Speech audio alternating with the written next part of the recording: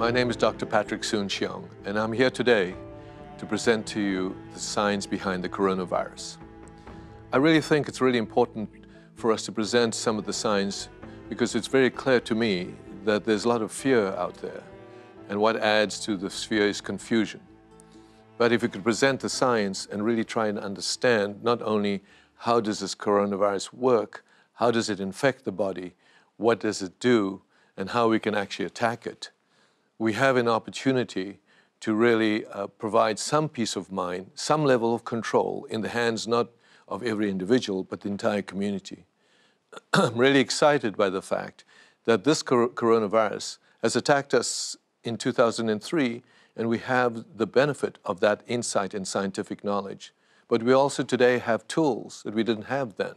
We have more genomics, we have more bioinformatics, we have supercomputing. And together with those tools, I think we have a real shot at not only defeating this virus, but overcoming this pandemic. So in order for me to take you through this complex story of this coronavirus today, we will talk about how do we understand this virus? How does the virus infect your body? And more importantly, explain the symptoms that are associated with this infection. What can we do to control and prevent its spread? And excitingly, what is on the horizon that the entire world scientists as a community are working together to cure this infection and preventing us from getting this in the first place? There are some questions we won't be able to fully answer yet, is how long is this pandemic, will this pandemic last? I think it's important that this 1 hour special will have a separate, maybe a slightly different lens. While the world is working on very significantly on how to kill the virus, we want to take this lens of what does this virus do to your body, i.e. the host, and how can we prevent it getting into your body, into the cells? How can we actually treat the host or the patient to prevent it becoming a severe fatal disease? So while on the one hand, we were working hard to develop a vaccine, and I think it's important and realistically important for us to identify a treatment now for those that are severely ill.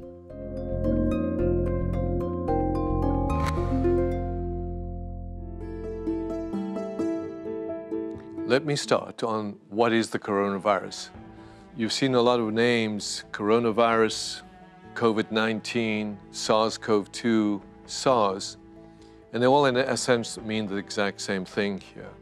This virus is a RNA virus. What I mean by that, the genetic signature inside this virus, that little curly, is made of a RNA that can reproduce. But most importantly, the virus has on its surface an envelope or a capsule.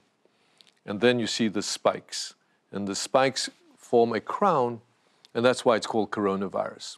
In 2019, it created this disease in China, and that's what COVID-19 was the first name.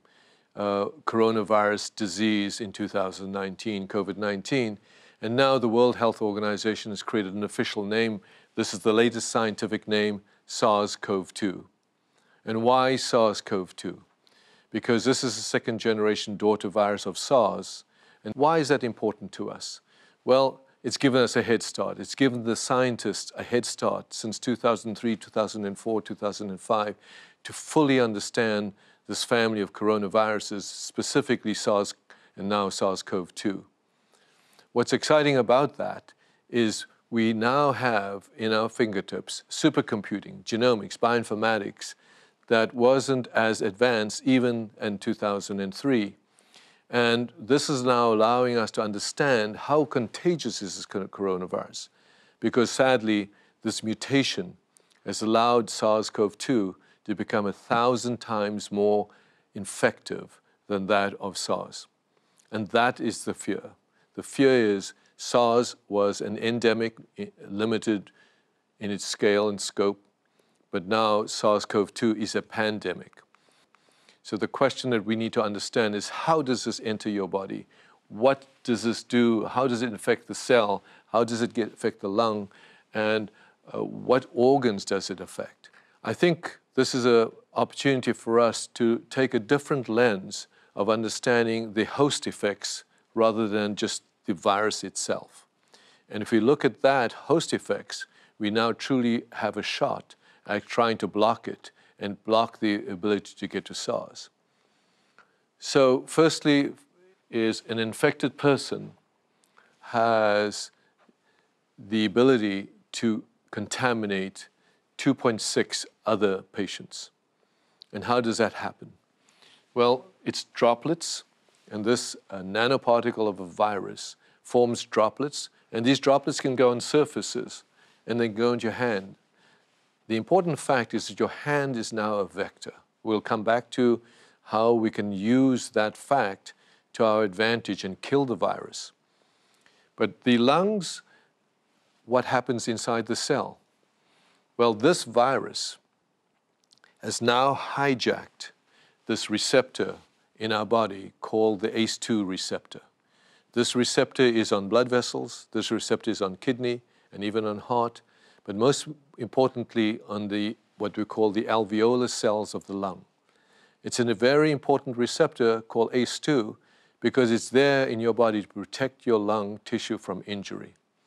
What has happened is this virus, through its spikes, has figured out a way to interact with that receptor and use that receptor to dock. The virus goes on now to take advantage of the cell itself and use the cell as a factory. It's now taken on what we call taking the RNA inside the virus itself, it breaks it up and remarkably takes what we call the Golgi apparatus, the machinery of the human cell to reproduce itself and repackage, and in so doing, it propagates. So this is the issue of how the virus actually regenerates and sheds. Now we are full circle because that shedding of that positively charged patient has the ability to contaminate others.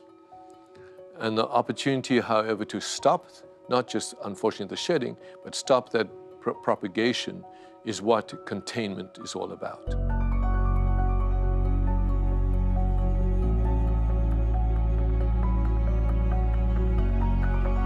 Not only is this virus highly contagious, but it is also deadly. And this is the map or the results that the Chinese have put out with regard to the pattern of disease progression in China. And there are three types of symptoms or patients: mild, moderate, severe, and critical. And what you see from this is the patients that are severe and critical progress very rapidly to the intensive care unit and rapidly to death. This can happen as rapidly as 3 to 4 weeks. But it doesn't exclude the patients who are mild or moderate. While rare, it doesn't exclude them. And this chart, again, of 44,000 cases in mainland China has separated the fatality as it relates to age. And as one could see from this chart, the yellow is that greater than 80 and 70 to 79 and 60 to 69 are the predominant patients who die from this disease. But unfortunately, there are deaths in patients who are 40 to 49, 30 to 39, 20 to 29, and even 10 to 19.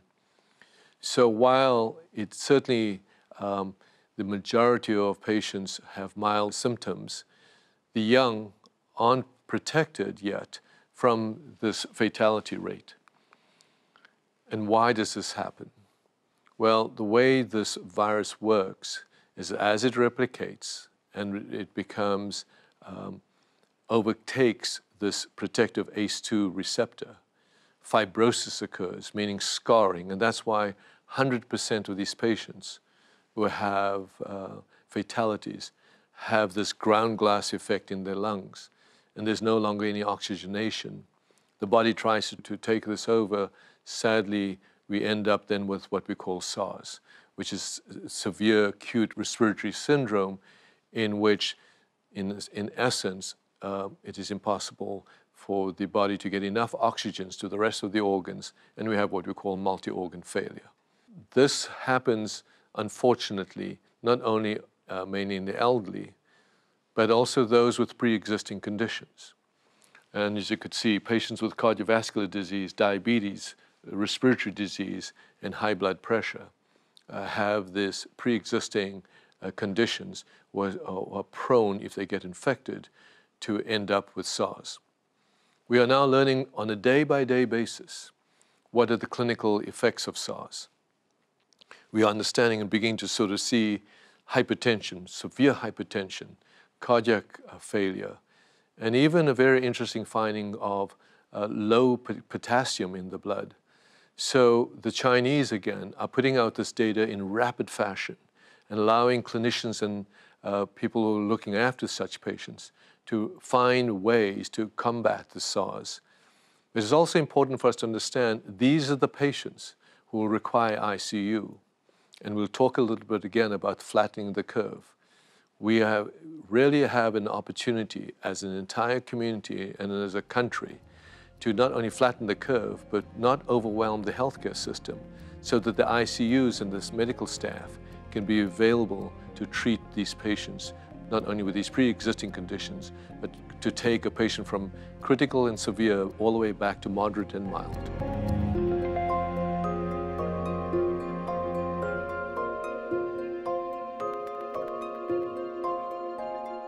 It is important for all of us to understand the ability for this virus to spread and how it does so. It has a spreading factor of about 2.6, and what does that mean? The New York Times has put together a video that I think beautifully explains the real contagious capability of this virus. Let's imagine there were 5 people who are sick, and one cycle meaning it's within this 5 people. Well, if there is an infection rate of 2.6, and that's mathematically, we call it exponential, what would happen within 2 cycles, that would become 18 people who are sick. 3 cycles, 52 people are sick. 4 cycles, 140 people are sick. And after 5 cycles, we have over 300 people that are sick. This is what we mean by isolating people that are infected. This was, by the way, the value of the test. The purpose of isolating people who are sick is to flatten the curve. What we mean by that is if we can identify these patients that are ill, we can actually, with protective measures or with isolation, flatten the curve. And the importance of flattening that curve is we can protect the healthcare system's capacity so that we can actually have sufficient ICUs, sufficient medical personnel, sufficient medical supplies to deal with the inevitable, sadly inevitable, severe and critically ill patients who may die from this disease. So it's beholden to all of us to work together to identify those patients or yourselves or your family members or your friends of visitors from overseas who may have the symptoms of this disease and either self-isolate even without a test, because it's critical for all of us to create the extinction of this virus by self-isolating and allowing then the healthcare system to manage with the very ill patient.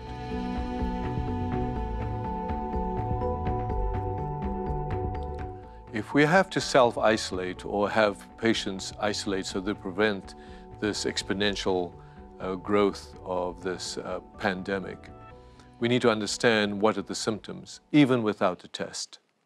So this is the issue. We can, and through the experience again of the Chinese, understand how do we recognize at least an infection. We need to know who's most vulnerable, are men more at risk, are children at risk.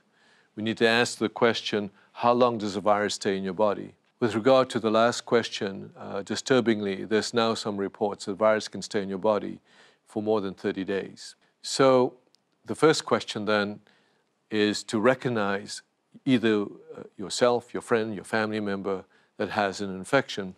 And this is a report, again, from the Chinese experience of over thousands of cases. And here is Wuhan City, Hubei province, and the country as a whole, where the Chinese rapidly got out the information that fever and cough, a dry cough, are some of the hallmarks of this infection. So anybody with a fever or dry cough should suspect, without a test even, and go to the extent of self-isolating. and prevent then this contamination either amongst their family members, their friends, and their co-workers. What's of concern, however, is what percentage are severe or critical. I think the good news is that 81% of symptoms are mild, but the concern is in patients with pre-existing conditions and the elderly. If you take again this case report now, 44,000 confirmed cases in mainland China, you see from their experience, patients who require hospitalization, they call that severe or critical in intensive care. If you add those together, that represents 18%. So if you then extrapolate what potentially could happen in our country and the number of patients that could get infected, and then say 18% of such patients will require hospitalization or intensive care units, that means we need sufficient beds. That means we need sufficient ICU personnel. That means we need to preserve at all costs the resources of the healthcare system. That is why I can emphasize so much that we need to flatten this curve and not generate this peak, because if we generate this peak and 18% are severely or critically ill, there is no way our country, our system, has the capacity to manage that onslaught, or what I call this tsunami. However, it's in our control. I'm going to talk a little bit about the science of soap, simple things like the science of soap and the power of soap. This idea of washing your hands that you're told as a kindergarten days is not trivial as it relates to this disease. It's not trivial as it relates to not overwhelming the healthcare system, and it's not trivial in terms of exponentially spreading this disease.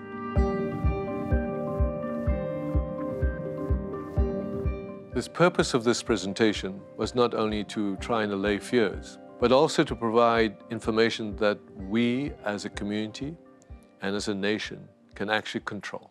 So I really feel it was important for me to speak about the science of soap, because we can not only control, we can prevent the spread. I'll speak a little bit about how long does the viruses last on the surfaces, with the surfaces of your hand or surfaces of your computer, your phone, and how we can do containment.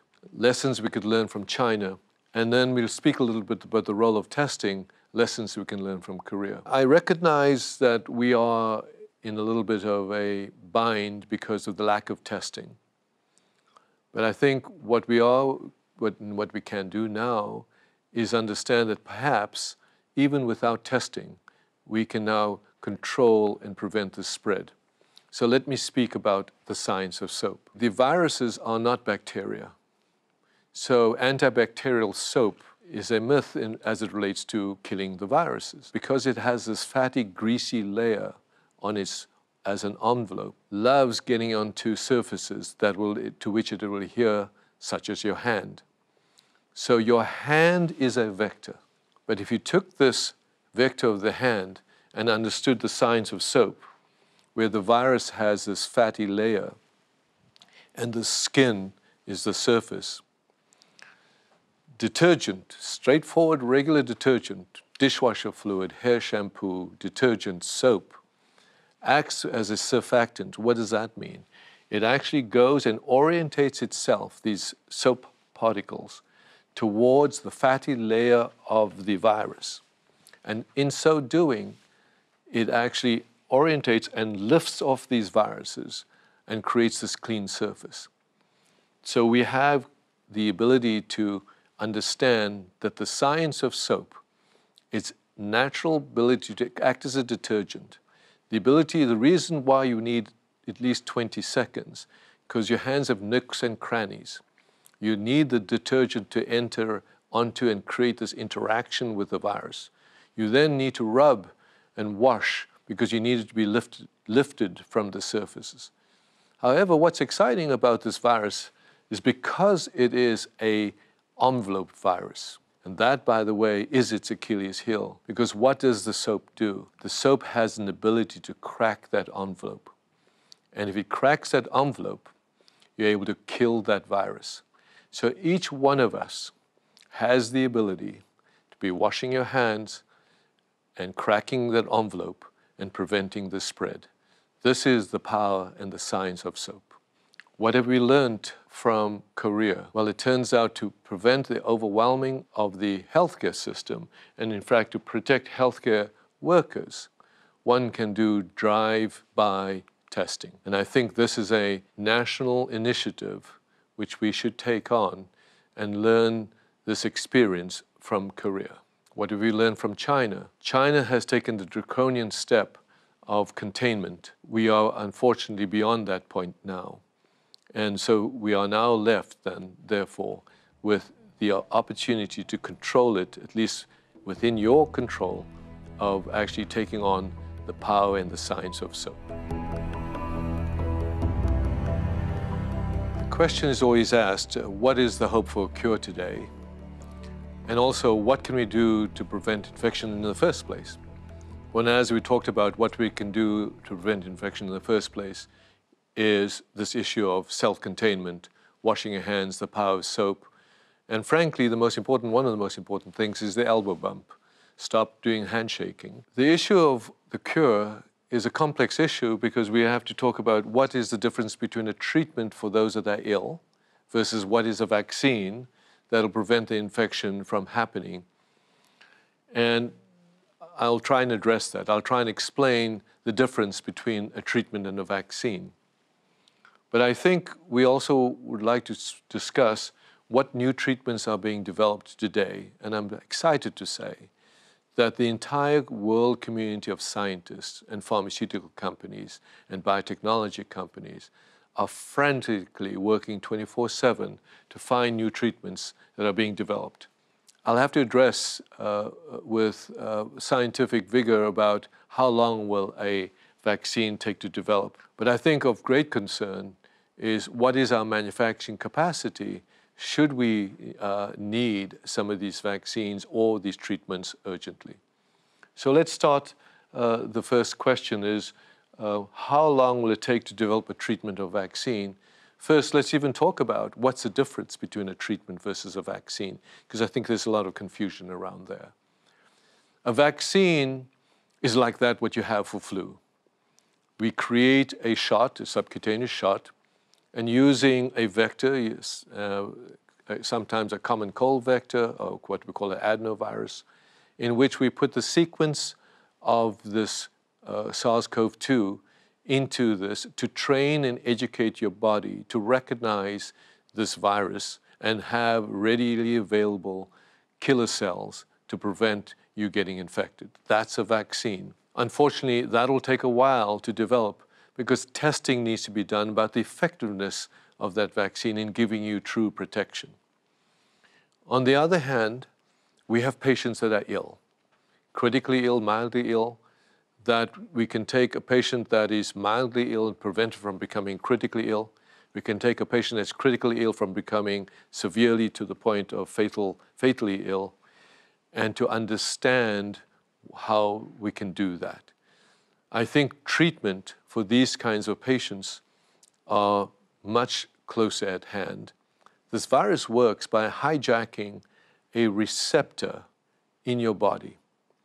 It takes this receptor, uses the machinery of the lung, and actually replicates and infects the lung to the point of fibrosis and death. Worse, this virus has found a way to evade the immune system. It's found a way to actually kill the natural killer cells in your body, the T cells in your body. From the data again from China, what we've discovered is that the patients who die, not only are they elderly, but they have a low natural killer cell and T cell count. So we're beginning to understand this complex biology of this virus, and that's why I'm saying we're looking at it from a perspective not about the virus, but the host. So if we could understand the host's reaction and create counter reactions to this, we have a shot for treatment. So let me speak a little bit about treatment. There are multiple strategies. The first strategy is to take this concept that the virus has hijacked this receptor in our human body called the ACE. So this ACE receptor is the first port of entry. So if we could block the entry of this virus, through this ACE receptor, we could block the entire cascade of its ability to use the engine and the machinery to regenerate. Well, happily and luckily, we now have scientists, and this is as recently as this month, understanding this ACE receptor through the power of genomics, through the power of supercomputing, through the power of protein folding. This complex receptor in our human body is now being able to understood. And because we can understand this receptor, we can find systems to create decoys and sponges so that this receptor cannot be attacked, so that the virus can be, as a Trojan horse, blocked from entering this. This complex science is now being attacked worldwide by scientists around the world, and is a very exciting strategy. The other strategy is to say, could we block the machinery? And the answer to that is yes, because we now understand how this virus replicates. The third strategy is, could we block what we call the endosomal packaging and block that? And what's exciting is we've now discovered potentially, and I say this potentially because science is not fully borne out, and this is an experience in China, that old drugs repurposed can actually block these packaging systems inside the cell of the human cell and ameliorate this disease. And a fourth strategy is to actually kill the factory of the virus itself. It turns out the way this virus works, it has found a way to kill the natural killer cells and T cells of the human body. From the results we've seen from China in the patients who had a fatal outcome in the elderly, the lymphocytes, or what we call the natural killer cells and T cells, are depleted, significantly depleted.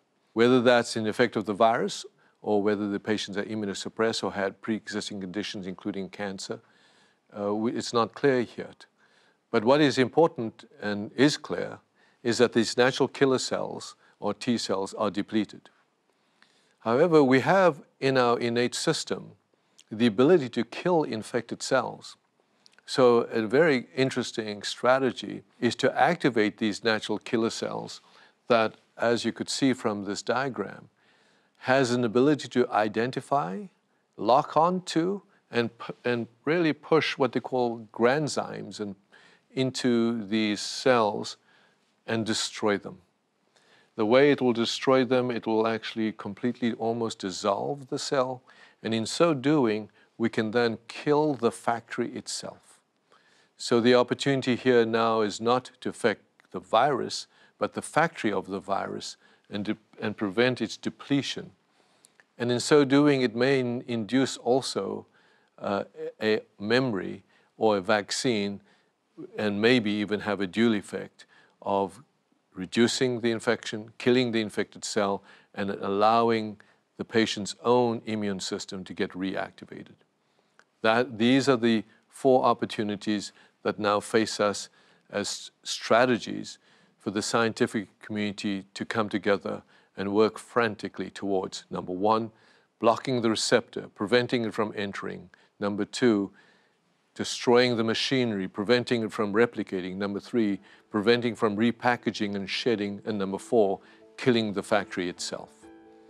These are opportunities that gives us hope, and I hope will provide some level of comfort that the world working together will be able to find a way to stop this virus, stop this pandemic, and learn a lot about infectious diseases.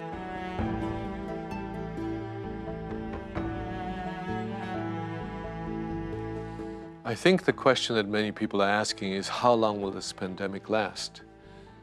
What is the duration of the viral load in the patient? Is there any hope that this pandemic will die out? And I think it's very important for us as scientists to explain what we know and explain what we don't know. At this point, I don't think we really understand or know how long this pandemic will last. It could be months, many months. One of the earliest reports is the duration of this viral load in an infected patient lasts in a range of 35 to 37, 38 days. And whether a patient can actually reinfect himself, I think is not quite clear yet. I think the hope that this pandemic will die out, I'm sure with the work of the community of scientists, we will find a way to prevent the regeneration of this particular virus. And I'm convinced that with all the community of scientists working on this disease, a vaccine will be found. But I think it's also important to dispel some myths. The question was to come up as, can I get SARS virus from my pets? Again, it's an unanswered question because there's now just been a recent report of an infected dog from Hong Kong. But the question is, could that pet reinfect humans? There's no evidence today yet that it's transmitted from pets to humans. It's a human-to-human contact. And these are the kinds of information that we will be able to say to you, we don't know. As important, I think it's important for us not to enter into conversations such as xenophobia. This is a pandemic that affects the world. This is a pandemic where the entire world working together can overcome it. The Chinese, while it started there, this now is across the entire planet, and the Chinese have put out very important scientific and clinical information. And so the concept now of xenophobia is one of the most destructive things I think we can do as it relates to public health and the opportunity for scientists to work together. The public-private relationship, the ability of governments to work together, the ability for the community to work together is so critical for us to beat this disease. I'm confident we will do that. I'm confident the science of today will enable us to do that. So with that, I'm sure we'll have questions on coronavirus, more questions on coronavirus. Please feel free to send us your questions or by email to coronavirus@latimes.com, and we'll try our best to answer them as we go through this understanding of the science behind coronavirus and try to not only allay fears, but put you in control of this disease.